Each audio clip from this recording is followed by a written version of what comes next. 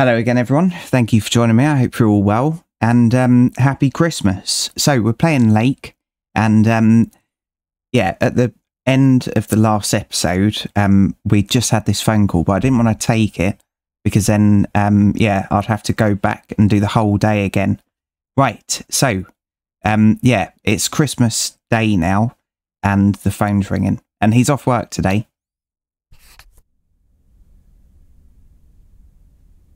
Weiss residence, good morning. Hey, Dad. It's me. Hey there, Em. Meredith Christmas. Oh, my goodness. I was hoping to hear one of your special holiday puns. Merry Christmas to you, too.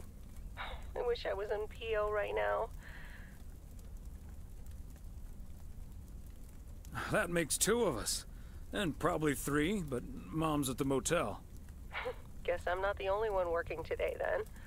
Fine mess I got myself into, huh?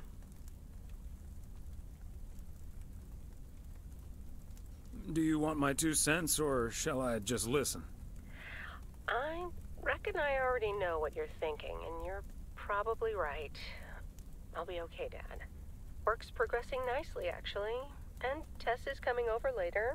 She's also stuck here. We're going to try to cook up some semblance of a Christmas meal. Oh, that's good to hear, Em. But I'm glad the other Em will be in charge of my Christmas dinner. Can't disagree there. Her lemon mashed potatoes alone blows all my cooking out of the water. Oh, that reminds me, I need to try to pry that secret recipe out of her. I'm gonna call her at the motel right now. Thanks for talking, Dad. And Meredith Christmas.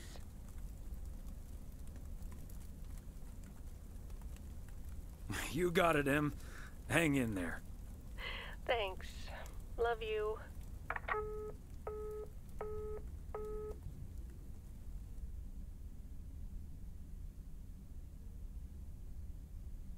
Oh, Mildred, you shouldn't have.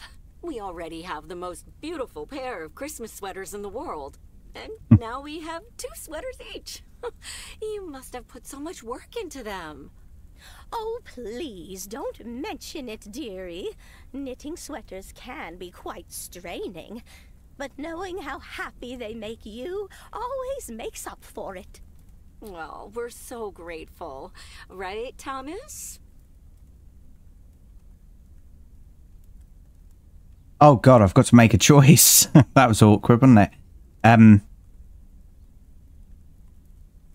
I'd love to say that. They're beautiful. Thank you so much, Mildred.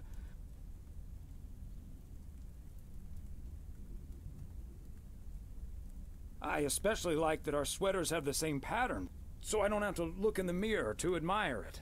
Oh, Thomas, that makes me so happy to hear. I can't wait to start working on next year's designs.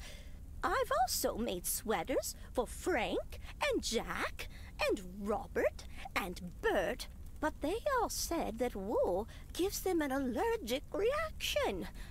Isn't that a coincidence? Beth, I hope you aren't allergic to wool.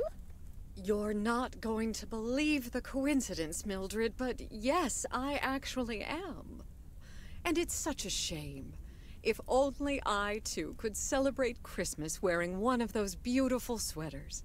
Anyway, Emily, would you be a darling and pass me the peas, please? Peas? I don't... Oh, you mean the string beans. I suppose peas would have gone lovely with the meal as well, now that you mention it. Right, Thomas? I'm so confused. Beans, it's all green to me. Oh, yes, of course. I meant the string beans. Of course, silly me. But let me get on with it. It's time for my presents now. And you may have already guessed that they're books. Mildred, why don't you open yours first? Well, I'm not really one for presents, but I appreciate the gesture. Let's see now. The Cat's Pajamas. I've never heard of it, but it has a nice title, I suppose. It's an encyclopedia about cats. A Whiskerpedia, if you will. Someone drew my attention to it, and I immediately thought of you. Oh, The mad isn't cat that woman. lovely? Such a heartfelt gift. Isn't it, Thomas? Maybe you can start knitting your cats some pajamas now. Well, they do like balls of yarn. Thank you, Beth. It was my pleasure, Mildred. And now for Emily's gift. Oh, why, thank you, Beth. I do always appreciate your taste in books, so I'm looking forward to The Countess and the Carpenter. Ah, would you look at that? Is this a romance novel? I've never really read one of those. Right in one guess, Emily. I hear the writer Summers here, so this book is locally sourced, so to speak. And, dare I say it, the prose is quite compelling in the romance department, if you catch my drift. I think I do. Beth, you are something else. Thank you. This will certainly get a nice spot on our bookcase.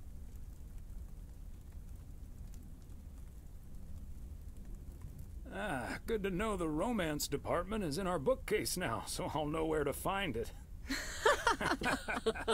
Well, I'm looking forward to reading it already. Thank you so much, dear Beth.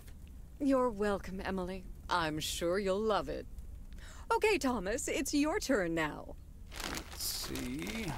Crazy sports facts, too. Even more crazy sports facts.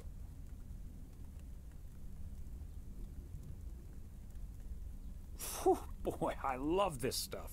I'm actually reading part 1 at the moment, so I can tuck into this straight after. Thanks, Beth. You're welcome, Thomas. And you're right, there's some fascinating tidbits in part 1 as well. Even if one no longer actively plays sports, it's at least fun to read about it, right? Hey now, kids playing basketball still regret it when they challenge the mailman for a game of horse. Well, there's no shame in admitting that you're not getting any younger, Thomas. In fact, none of us are exactly spring chickens anymore. Things like your arthritis can't magically be wished away by positive thinking.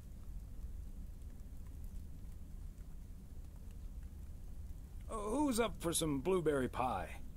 Speaking of blueberries, my bridge partner, Edna's niece, discovered this mole last week. Hold that thought, Mildred. I really need to take this. Hello? Hi there. Could you put me through to Meredith Weiss, please? That's her boss, isn't it? Excuse me. Who is this? Oh, it's Steve. Steve Mitchell from work. Is Meredith there? Do you understand that people are celebrating Christmas right now? Wait, what? Christmas? Oh my gosh. I'm sorry to bother you. Is it Christmas already? Gosh, I totally missed that. I've been pulling a couple of all-nighters. I'm gonna splash some water on my face. Sorry again, Mr. Weiss.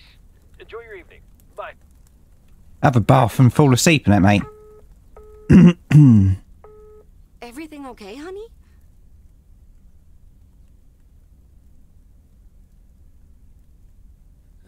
That silly boss from Meredith's work called for some reason or other. Never mind. Beth, you were saying? I wasn't, actually, but I was looking for a way to say this, and now's as good a time as any, I suppose. She's pregnant. My dear friends, Oh. I am leaving Providence Oaks. What? You're what? What's that, dear? Why? Well, before we move on to the sad part, let me first tell you the good part.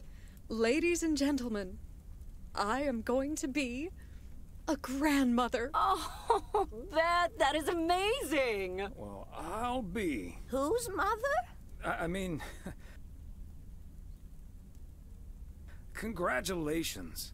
Yes, my son Daniel and his wife are expecting. Isn't that wonderful? But, and here's the proverbial kicker, you may remember that they moved to Savannah, Georgia a few years ago. So if you put 2 and 2 together...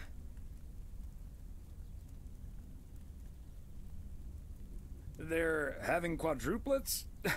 I'm joking, of course. That's great, Beth. I'm so happy for you. That is marvelous, Beth. Congratulations. I wish you and your family all the happiness in the world. But I'll miss you something terrible. We all will. But we have to toast to the good news. Thomas, go pour us some brandy and I'll get the pie. Oh, Thomas, would you have any antacid? That eggnog is starting to stir up something indiscreet.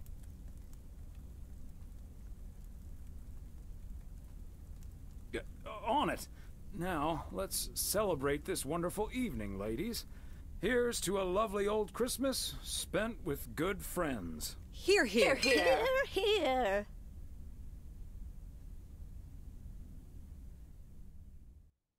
Oh no. Hey, Thomas. Did you see the game last night? Morning, Frank. Nope, we had our Christmas dinner. Okay, so it's broken it, isn't it? So we'll do this bit of dialogue and then we'll end it there. What happened?